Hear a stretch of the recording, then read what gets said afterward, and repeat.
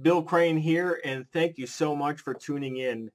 The outpouring of interest in what I'm doing to lose weight and all the support that I've received on my almost what seems like miraculous weight loss is very, well, it's humbling.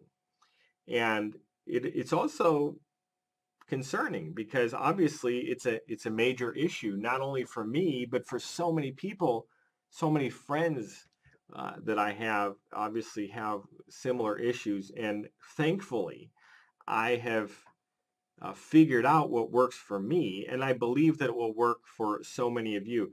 So what I would like to do, if you can indulge me, is take you on a journey. How did I get here? How did I arrive at this place? What have I gone through so that you can relate to what I'm doing and you'll understand why it's working and that it makes sense? Because I don't want to just blurt out what I'm doing there, because if it doesn't make sense, then you're not going to do it. And the most important thing is that it works for you. Now, that might make it sound complex, but it's not. Actually, I call this plan the simple plan, because what I have done is literally thrown out the window everything that I've learned from dieting, from fitness people, and even from doctors. And I've just gone to absolutely what makes sense. I've actually put in over 1,000 hours in research over the last few years. And how it all started with me is I was diagnosed with type 2 diabetes. And, that, I guess it kind of freaked me out a little bit, like I'm sure it would probably has freaked out millions of other people. So the most important thing to me is that this absolutely work for you. And as a teacher, a trainer, a coach, and a mentor to other business people and real estate professionals all across the country, during the last 10 years or so, I've learned how to transfer those skills that require no talent. I've learned how to transfer my skills that I've learned through vast experience to my students in the business world. So I thought to myself, well, it makes perfect sense to use the same exact process in transferring what I've learned through my experience, what's working for me, because I never share anything that doesn't work. I've failed tons and tons of times, not only in business, but in life, and in this case, in weight loss. But I keep trying, and I do it over and over until I figure out what works. And that's exactly what I've done here. I figured out what works for me. So that's what I'm sharing with you. Obviously, I'm not a doctor. I'm a realtor by trade, and I've got sales experience my entire life. I've been in sales. And so I'm not a doctor. I didn't go to school. Obviously you can take one look at me and tell I'm not what do you call those people? A fitness instructor or a personal trainer. That's pretty obvious. But what I am is a guy who spent most of his life being fat, trying dozens and probably hundreds of different diets. Everything I've ever tried failed. None of it worked. Why didn't it work? There's a lot of reasons why it didn't work that I'm sure that you can relate to. Discipline. First and foremost, they tell you everything in moderation. So yeah, my house is filled with cookies and cake and ice cream, chips of every kind, and I didn't have the discipline. Oh, I would try. I tried really hard, and I would go a few days and sometimes a couple weeks, whatever. But it was so painful. I couldn't do it long term. So what I did, because I was diagnosed with type 2 diabetes, is I followed the doctor's protocol and I took the medication. And the interesting thing is when I first started, and they said, Bill, you've got type 2 diabetes.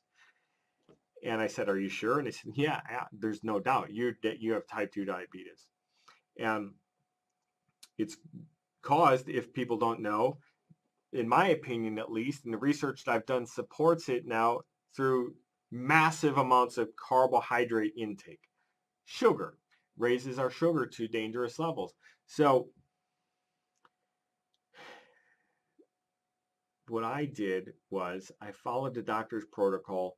And when they told me that I had type 2, I was only at a 7.4 on the A1C scale. And maybe you know what that is and maybe you don't, but most people who have similar problems, medical issues like I did, know exactly what that means. So basically, it's not all that bad. It gets a whole lot worse. But they put me on a medication. And then I went back every 6 months. And what happened after 6 months? It got substantially worse. And I said, Doc, I'm pretty sure that this medication is actually having adverse effects for me. I feel tired all the time. I'm gaining weight. I'm lethargic. It's harder to wake up in the morning. He says, okay, yeah, well, what we need to do is we need to increase the dose. So they doubled the dosage of the medication. And then they tripled it another 6 months. And after another 6 months, they actually quadrupled it. In 6 months after that, they said, okay, well, that's not working. We want to try a different medication. So what did I do? Because I was programmed that you got to listen to your doctor, I took the other medication. And exactly the same thing happened. After 6 months, then they doubled it. Then after another 6 months, they said, well, we want to create a cocktail and we want you to take both of those medications.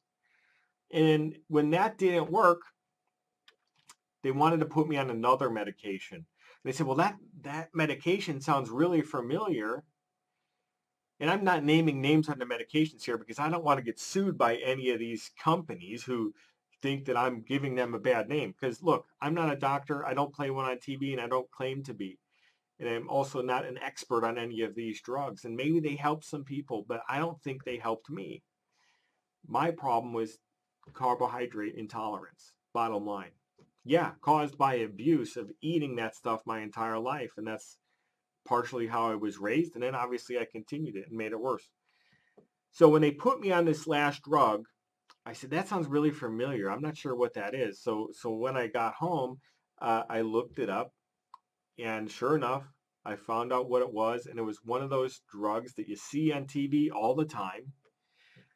They had the commercial is half the length of the disclosure. So you can take this drug and you might not die of that disease, but you'll probably die of this drug or get your legs cut off or lose your eyes or just whatever. Like, why are you kidding me? And then you see the commercials for those same drugs that were hot a couple years ago that now have class action lawsuits. And I didn't want to be a part of that. So I didn't take it. I lied to my doctor. I told him I was taking it and I didn't take it. And the interesting thing was I got to the point where I just really didn't care anymore. So I didn't even check my sugar. I just didn't care. I figured, you know what? If type 2 diabetes is going to kill me, then so be it. But I'm not taking all these ridiculous drugs.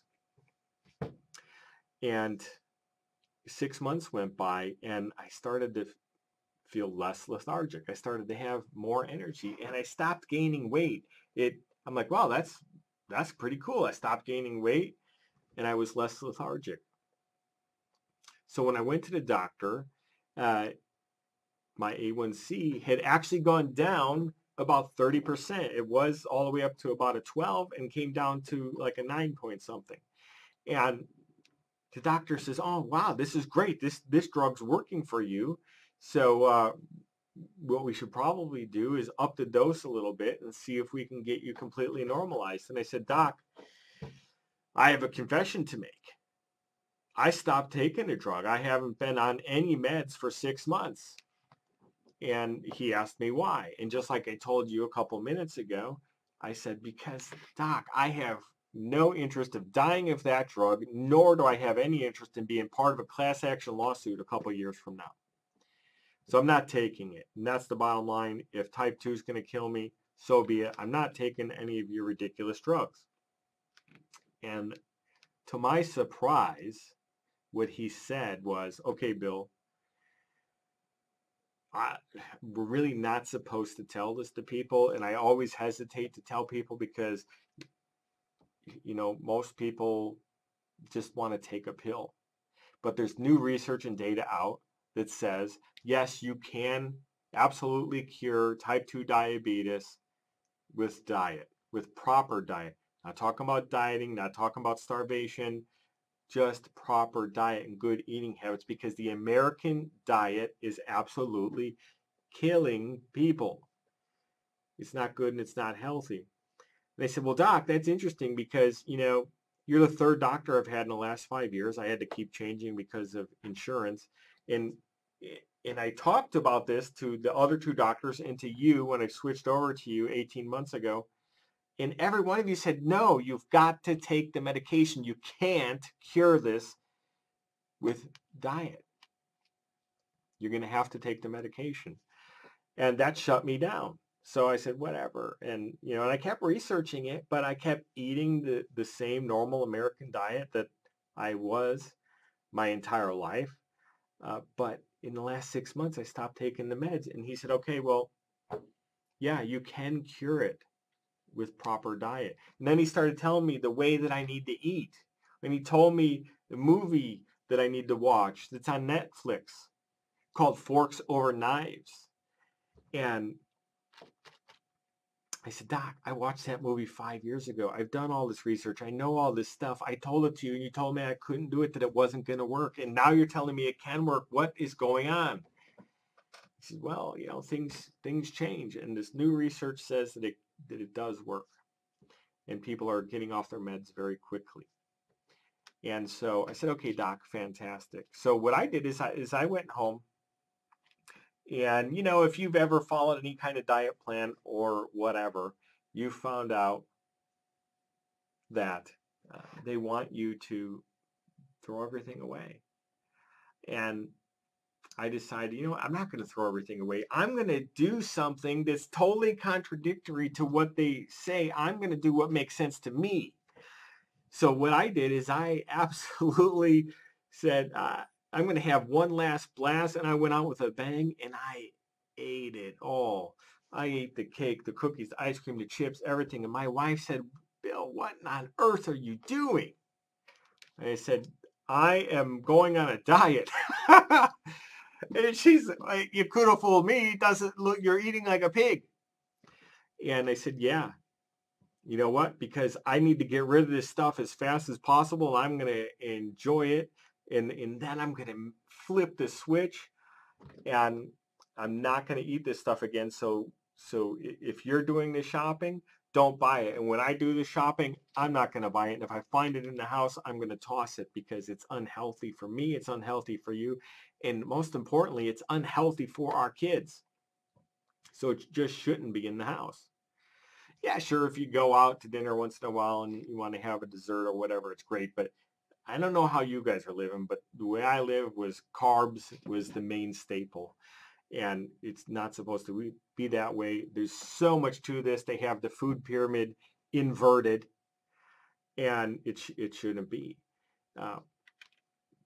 We evolved, if you think about this on evolutionary terms, we're not carnivores, right? We don't have canines like a dog or any wild animal that you can think of. So we're really not supposed to be meat eaters. We are primarily vegetarians. That's the way we evolved, to eat vegetables and things like grains, things that grow on a plant, things that are easy, because we weren't built to be able to run down a gazelle and kill it. And we certainly, on an evolutionary scale, didn't eat things that were made in a factory. And that's the biggest problem. All the stuff that they put in our food today is bad for us. So what did I do? What am I doing? The primary thing that I'm doing is, if it was made in a factory, it's not going into my body. Bottom line. And that can include bread. It can include, sugars and all kinds of carbs. The main thing that I'm doing is trying to eat natural. And no, I'm not going to the health food stores like Whole Foods or Trader Joe's, and I'm not buying organic. And certainly feel free, go organic if you want to. Sometimes I question whether that's real or if it's just a sticker on the product, but you do whatever you believe in. my main shift and the main thing I've done is cut out things that were made in a factory because those things are putting toxins into my body. So I'm primarily eating vegetables. And yes, you can get all the protein you want from vegetables. Broccoli's just as high, if not higher, in vegetables than steak. And but yeah, steak tastes better than broccoli. There's no doubt about it. And I'll still eat steak once in a while. But the biggest thing is now that I've got those carbs out of my system, the weight is just melting off. No more chronic fatigue. I've got more energy than I've had in so many years. And the brain fog, there's no more brain fog. So focus, clarity, energy, jumping out of bed in the morning like I did years ago and being able to go all day long. I was absolutely shocked and amazed that last week, all of a sudden I had so much energy that I wanted to exercise. I wasn't forcing myself to exercise. I decided I'm going for a walk. And so I walked a half a mile and then a mile and a couple miles around my neighborhood. I didn't go to a gym or anything, and you can certainly do that, but that's just not what I did, and it's not what I'm doing. And at some point, maybe I'll start going to a gym. But the bottom line is, you don't have to, and some people aren't ready for that. Um, so what it really comes down to is you only have to have discipline in one place only. And where is that? You don't have to have discipline to go to the gym. You don't have to have discipline to not eat the crap that's in your pantry. What you have to have discipline for, and it's really not that hard, is at the grocery store. Just don't buy it. Don't put that stuff in your shopping cart.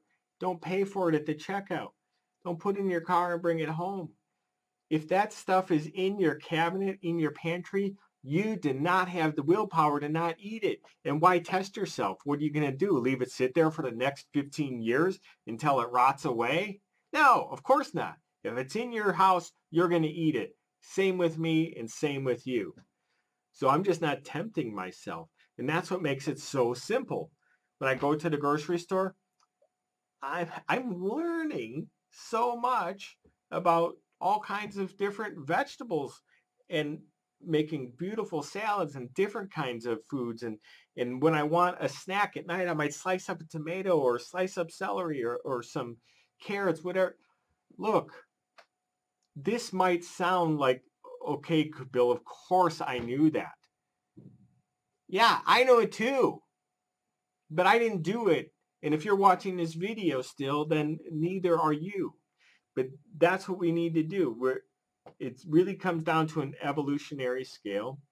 You need to be as close to vegetarian as possible, but it's still okay. Eat meat. You can even have junk once in a while, but don't have it in your house, because if you have it in your house, if you're anything like me, it's an addiction. It's calling my name. They say that sugar is it's either 8 or 9 times more addictive than cocaine. Now, I never took cocaine, but from what I hear, it's pretty darn addictive. So if sugar is 8 or 9 times more addictive, why would we want to tempt ourselves with that? No, absolutely not. So it's not in my house. That's what's making it so much more simple than I've ever experienced any time in my life. And you know what? I don't have the cravings anymore. I just don't. And if you can get off the carbs, you're not going to have them either. So get rid of that stuff. I don't care if you eat it or throw it out or donate it, whatever you do, just get rid of it. Fill your house with things that are good, vegetables of every kind. Learn how to prepare them in different ways. I'm going to do future videos and show you how simple, if you don't already know. It sounds like a lot of work, but it's not. And that's what I learned too, is when we do anything in life, if we take a shortcut, it's like the yin and the yang of things, right? So if something's supposed to be work, in other words, being healthy, preparing healthy food is a certain amount of work, and it's not a lot of work, but it's a lot more work than just ripping open a bag of chips or a candy bar or opening ice cream container and eating all of that.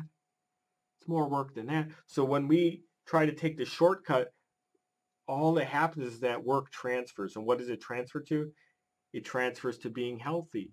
It makes it more work to be healthy. It makes it more work to lose weight, if not impossible, because we're constantly activating our insulin. When you activate your insulin, it triggers your body to store fat.